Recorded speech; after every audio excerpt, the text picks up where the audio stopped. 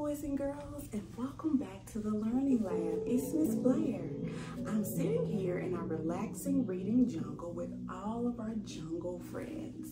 Today, we're going to read a story called I Believe I Can. This book is by Byers and illustrated by Keturah, Bobo. Let's take a look inside. I can sail like mighty ships, like the oceans, I run deep. I can stretch just like the Alps until I reach my highest peak. I can charge just like a train, like a rocket, I'll ignite. Like a star, I can project my brightest shine against the night. I am like the lion's roar.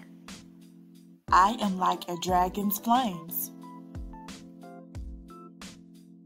I'm worthy because I'm me, and there is value to my name. I can build just like a brick. I keep going like a clock. I can hold just like cement. I can last just like a rock. Grounded firm, I'm like the soil. Like the sky, I'm boundless too. When I believe in myself, there's simply nothing I can't do. Like the hero, I am brave and face my fears despite my fright. Because I know I'm not alone, and in the end, I'll be alright. Sometimes I am right and sometimes I am wrong. But even when I make mistakes, I learn from them to make me strong. I may not win at all I do. I may experience defeat. I'll dust off and try again to be the best that I can be.